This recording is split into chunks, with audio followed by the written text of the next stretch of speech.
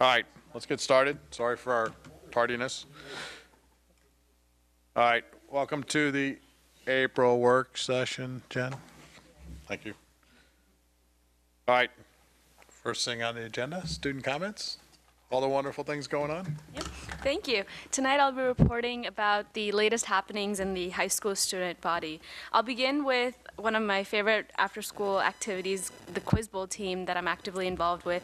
Last week we competed at the CCIU building, and we competed against Conestoga High School and Unionville High School, and we beat out both teams in a very competitive and heated overtime match, and we'll be competing at the state level in Harrisburg on April 28th at the Capitol building. So the team is really excited. A lot of the effort goes to, of course, the high school coaches, Mr. McCauley, and our administration. Special shout out to Dr. Speaker Polovinsky and Mr. Flick for coming out and supporting us last week.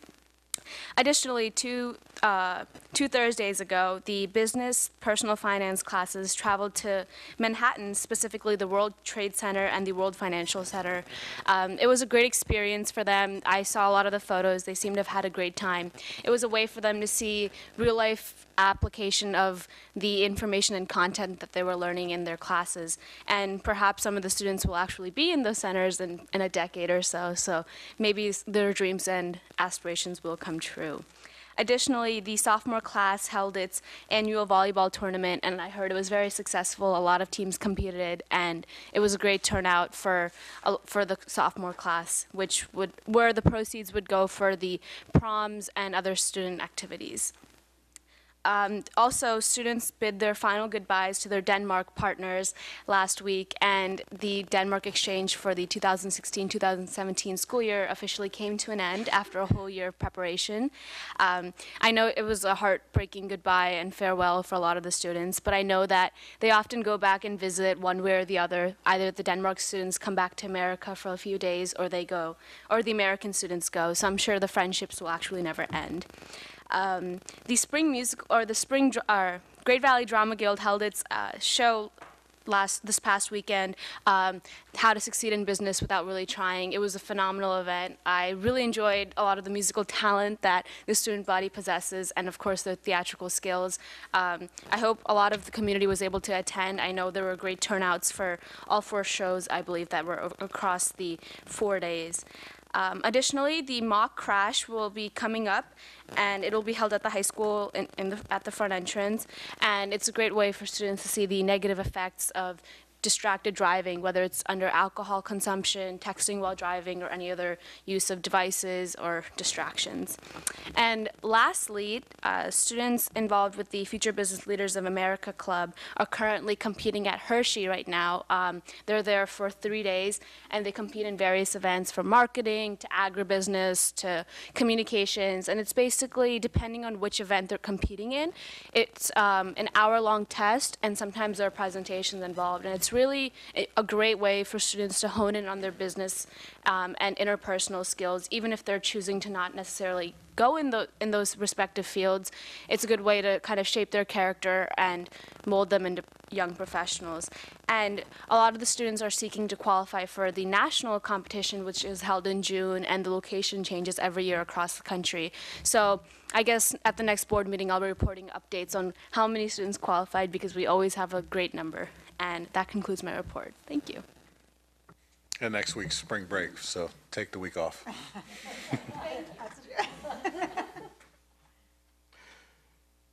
All right, thank you very much. All right, program. Uh-oh.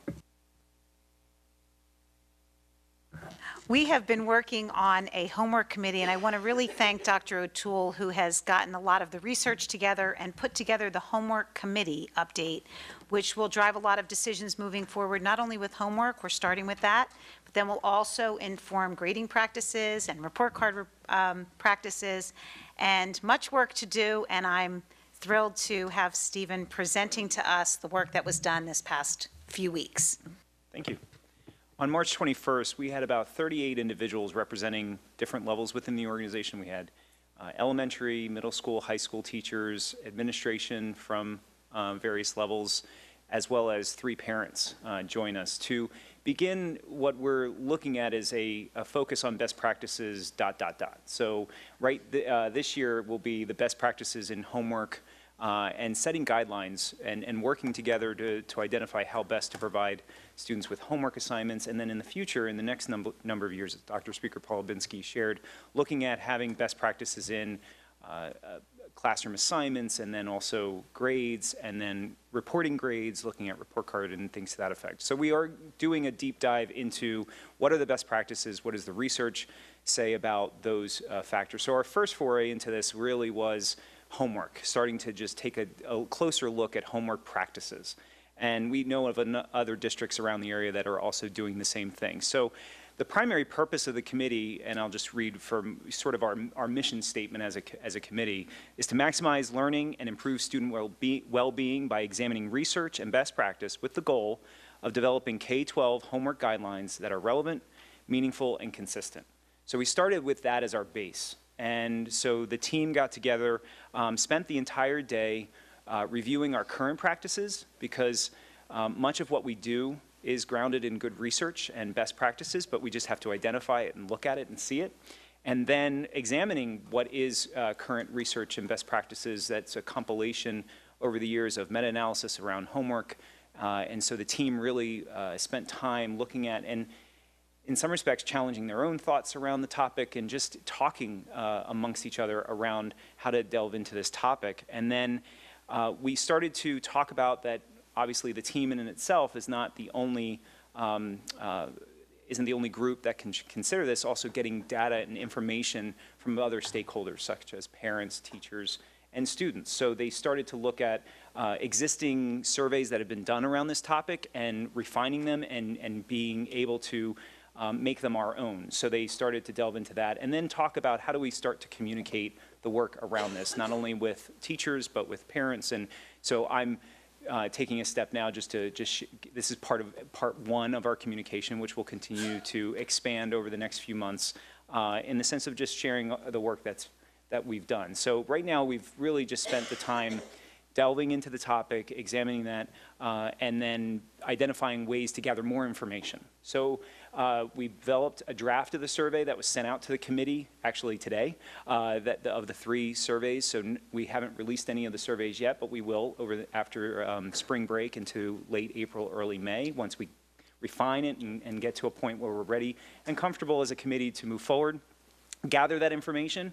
And then on May 30th, the team is reconvening. The same individuals are coming out again, reconvening on May 30th to really take a look at the information that we gather from various individuals, various stakeholders within the group. And then the work will be to, at the end of May 30th, to have those K-12 guidelines set and shared. And so we'll have further updates as we move along. But right now, this is sort of where we are at this point in time. No PowerPoint tonight. Thank you so much, Dr. O'Toole. And the 3 stakeholder groups that Dr. O'Toole's committee will be working with will be the teacher survey, the student survey, and the parent survey. And I have to say, great job in putting that together, and I look forward to getting the feedback. One of the things that, as Joshita had shared, with the amazing things our students are doing, they really have a great handle on, and I can't say how proud I was to see that level of competition. It was just one glimpse.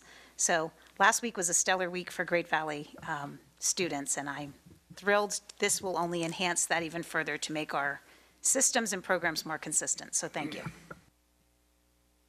And I want to say thank you, because I know this is a long time coming and you have a lot of work ahead of you in this group. So, but it's much needed, I think, across the board. So drive a little more consistency on what the kids get and everything. So thank you.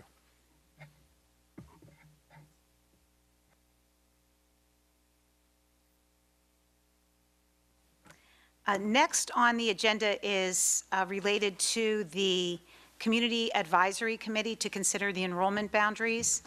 And the way the committee was set up, or the solicitation of members, each building has a representative. We have 1 PKC member and 1 PTO member, or parent, the Parent Key Communicators, which is the PKC group, and then the PTO, which is the Parent Teacher Organization. as well as elementary administrators, principals, and administrators within the district office. Also included in that conversation will be 2 board members, and Ellen and Pat have agreed to be a part of that committee. Our first meeting will be held in June, Wednesday, June 7th, from 11 a.m. to 1 p.m. in the district office.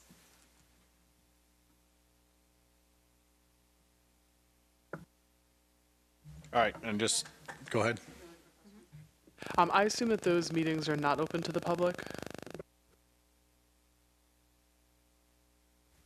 My understanding in the past, the last time that was done, they weren't closed to the public. However, they were really for the purpose of having the committee come up with recommendations to be shared with the greater community and board at the end of moving forward to the spring of next school year. So I don't believe that the public is prohibited from sitting in the back of the forum. I believe the purpose of the meeting may not lend itself. It would not be a public meeting, meaning that there would not be an opportunity for members not on the Community Advisory Council or committee to be a part of that conversation. I think the goal will be all along to have a couple report outs as we go along, so that nobody's blindsided or whatever as we go through the process and get to a final conclusion. And the report outs would be here at the board meeting by either a select group that comes and does it or the group as a whole, it doesn't matter. But that group can decide how they're going to do that. But I think that'll be important to make sure everybody's still informed that way. So.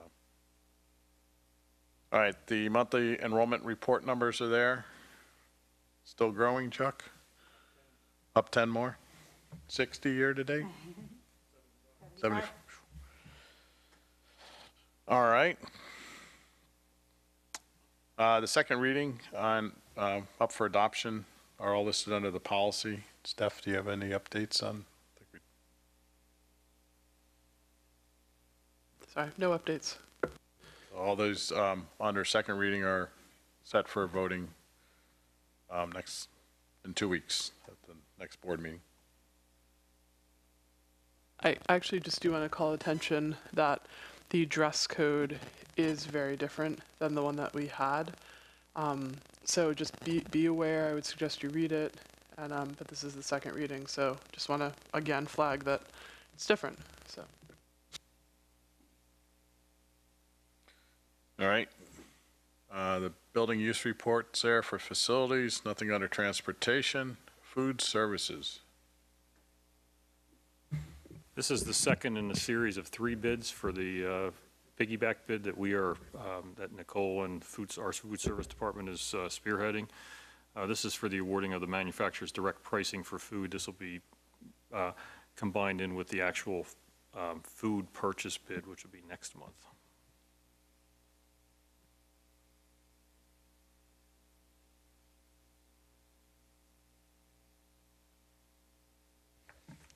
On to finance.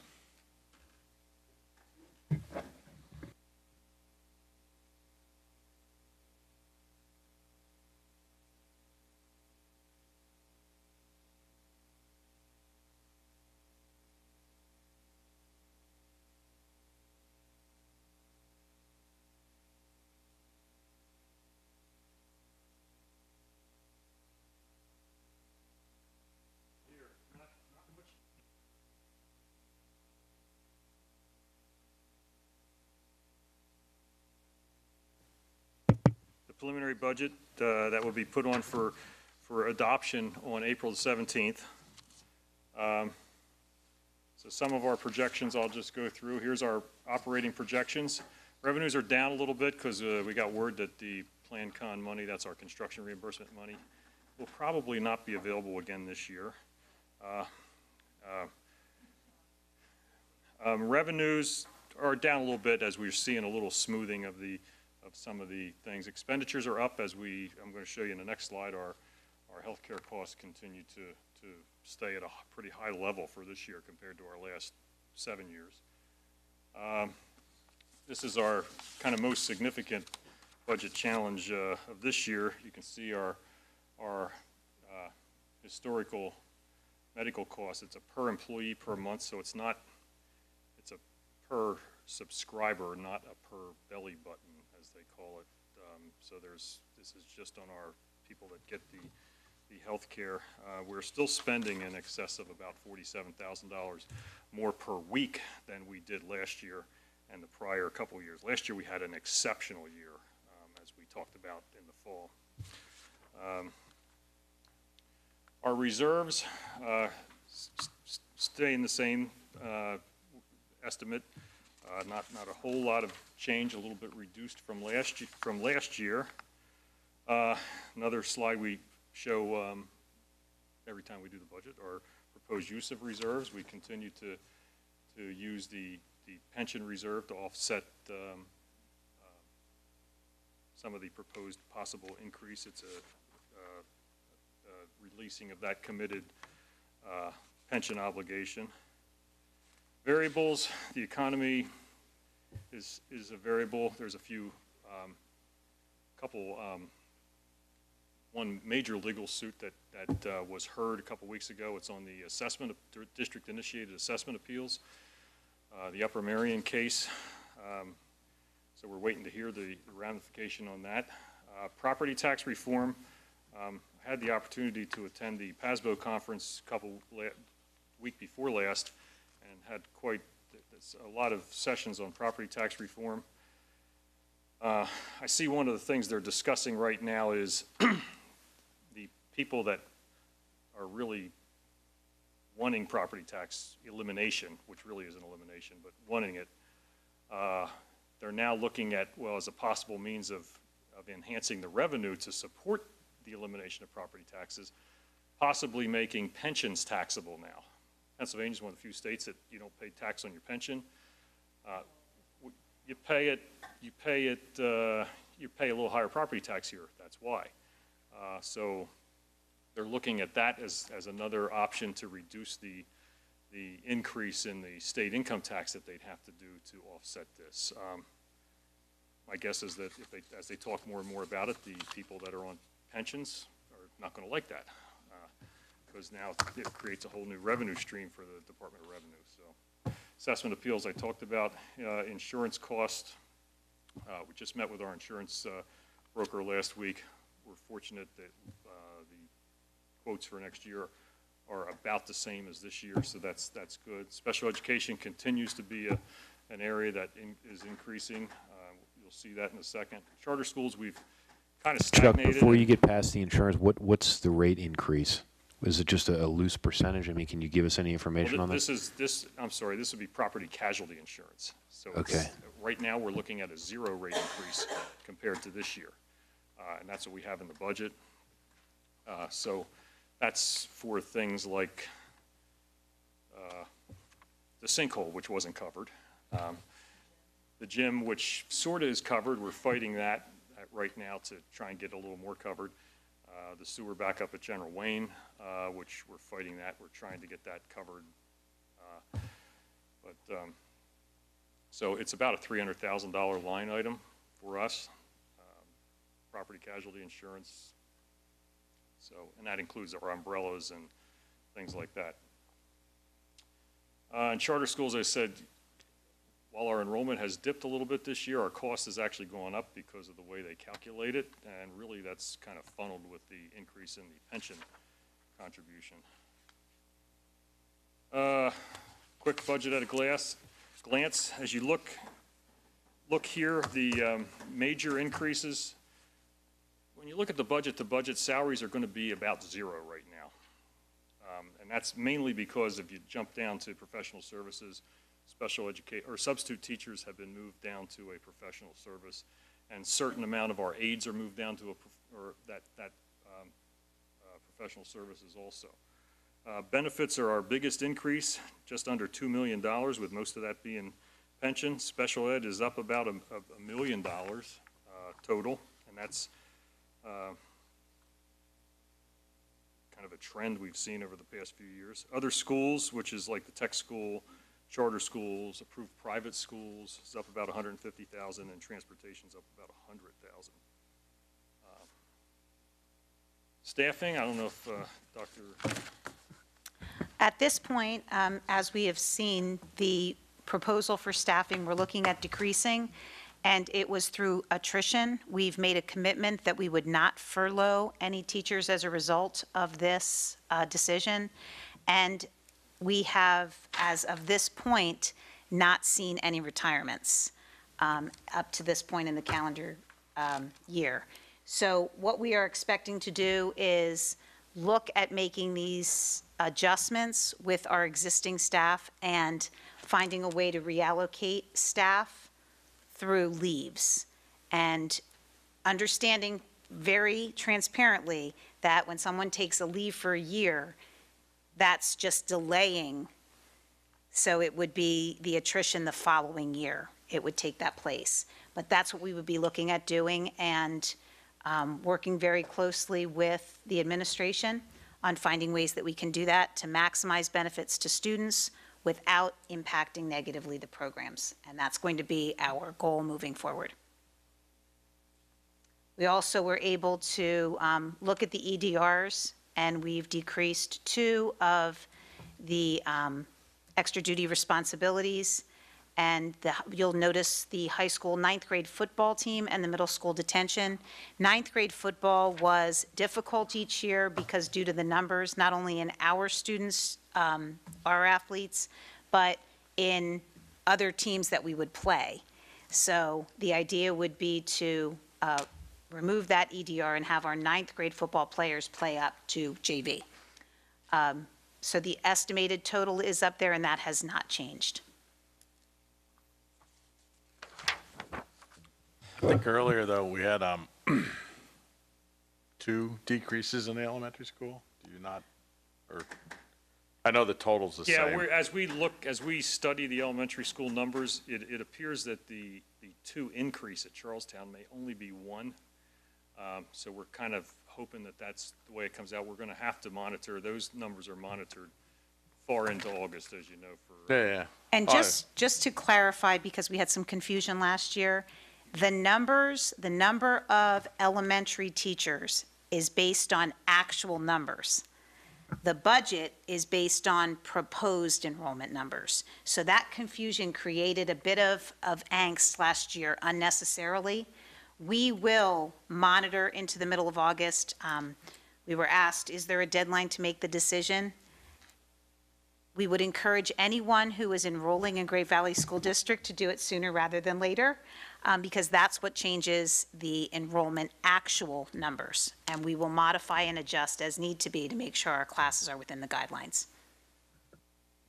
And as we look at where most of the increase is, it's at Katie Markley, which is the biggest school, which fortunately or unfortunately is able to then absorb more students without pushing to the next level. There will be some next levels pushed to, but when you have a school that has already 550 and they go to 600, spread across, as long as they're all not in one grade level, the impact is a little easier than adding 50 to a school with 300. So I'm going to kind of fly through the budget because this really hasn't changed much. Most of our budget is staffing and debt, support of other schools, transportation. Revenues are basically about the same. Millage is still at 0. We're not recommending any increase in the millage. The index is 2.5%. And the budget calendar, we continue to cross things off. So next week, you will have to, 2 weeks, next week you can be on spring break.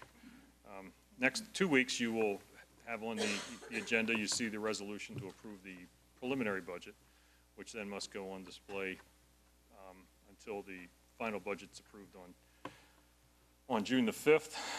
We have, next week's meeting, we'll have an even more abbreviated version of this presentation for the record.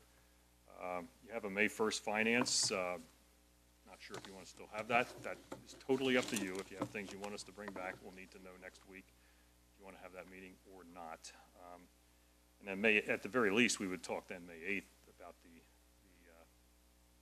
next month's work session. And then June 5th is the special board meeting, which is before the work session to approve the final budget for 2017-18.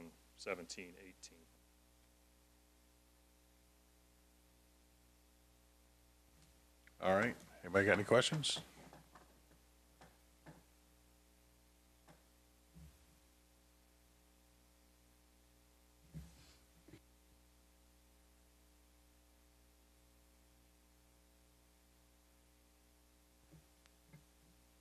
Gonna walk us through these other.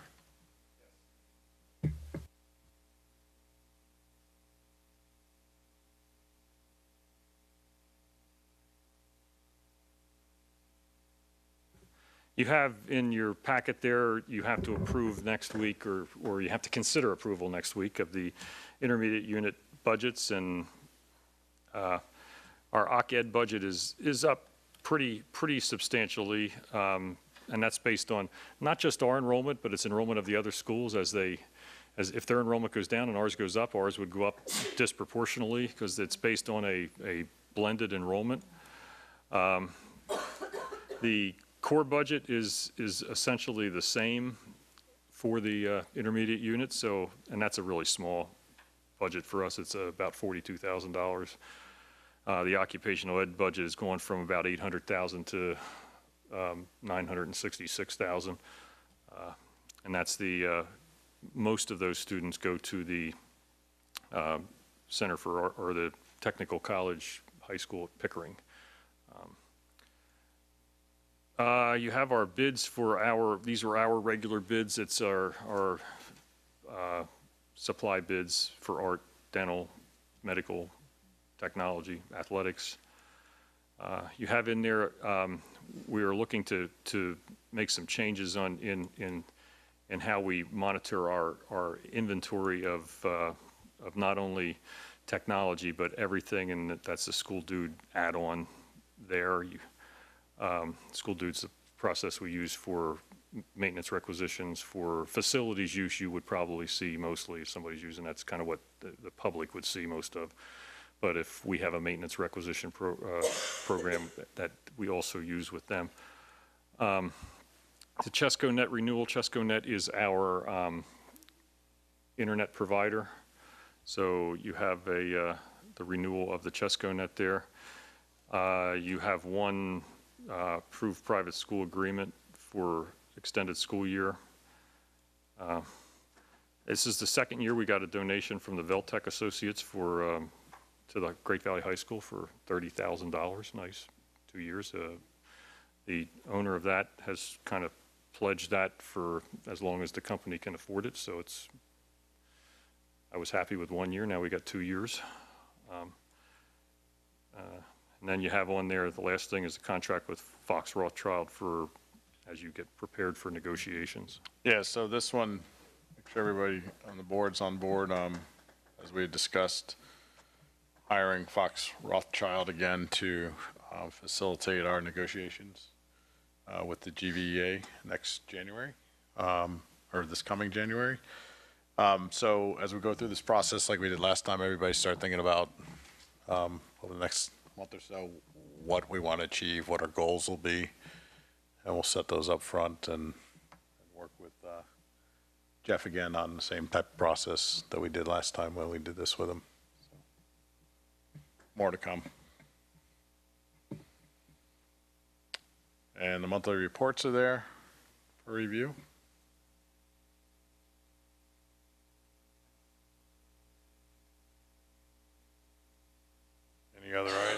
Any other items? All right, committee report. There was no IU meeting last month, correct? No, there was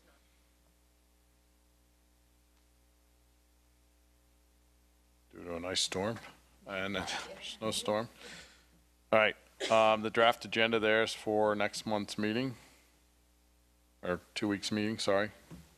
Meeting in 2 weeks. And at this point, I will open up the podium for any public comment. If anybody's got any comments, please come to the podium, state your name, residency, and please try to limit your comments to 3 minutes or less. Thank you.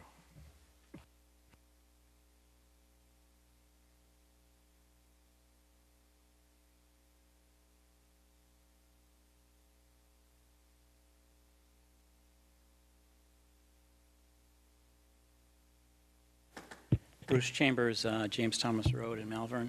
I have something I want to give the board, and I'll read the cover letter to that document. Over the past 9 months, I have voiced my concerns regarding the cost of the new teacher's contract and the need for a more fiscally responsible budget. I've provided information which has been used by the superintendent to illustrate the high cost of education in Great Valley compared to other districts.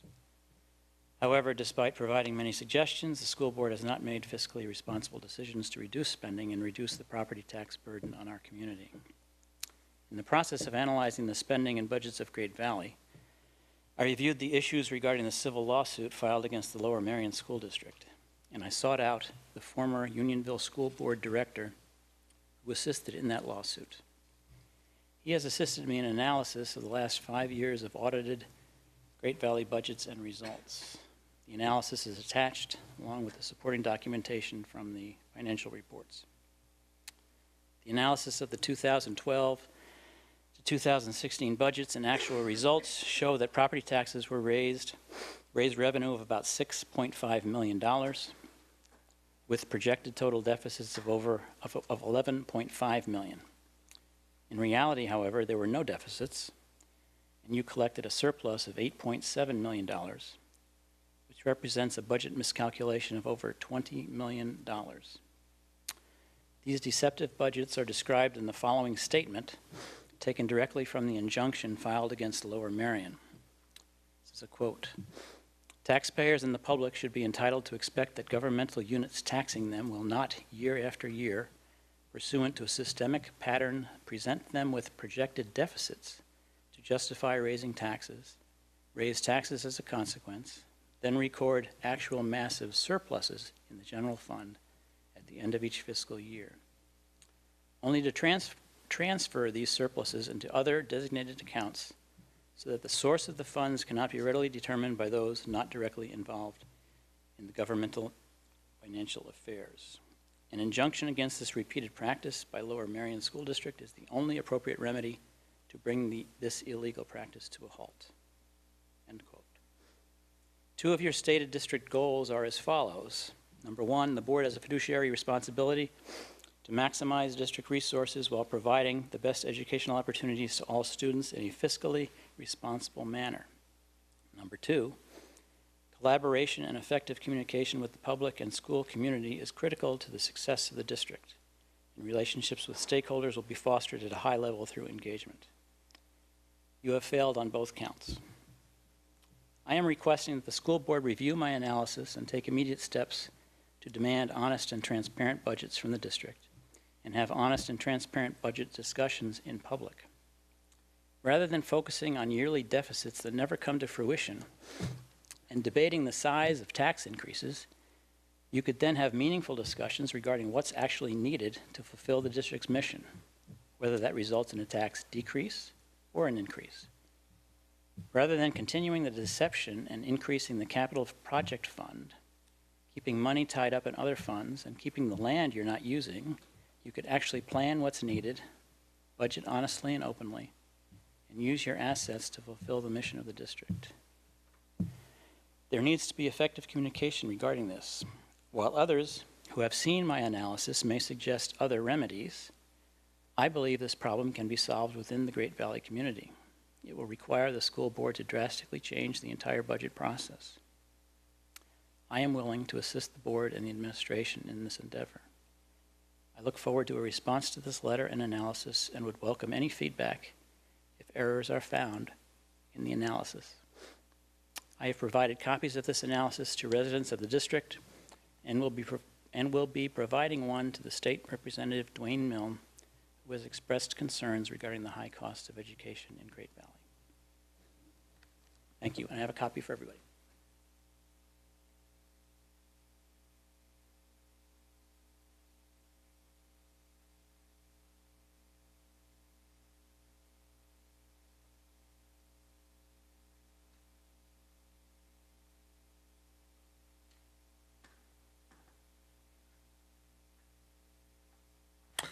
All right, any other public comments? All right, seeing none. Actually, before we do move off this, Oops, with sorry. regard to contract negotiations. Are we going to start meeting as a board? I know that you kind of mentioned we need to think about, goals and strategies and things like that, but are we going to start meeting regularly in connection specifically with this issue? And if so, when should we expect that to start to take place?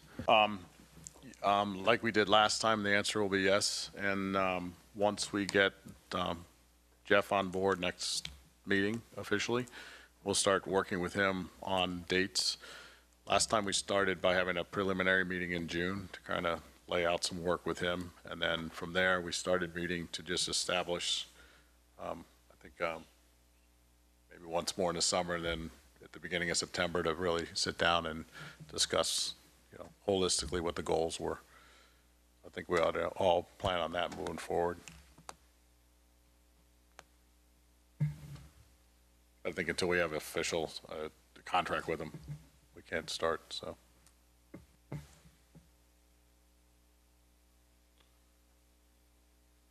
Any other questions on that? Good. All right, the board met in executive session beforehand to discuss some legal and personnel matters. Any other comments from the board? That's it. Thank you very much. See everybody in 2 weeks. Have a good spring break.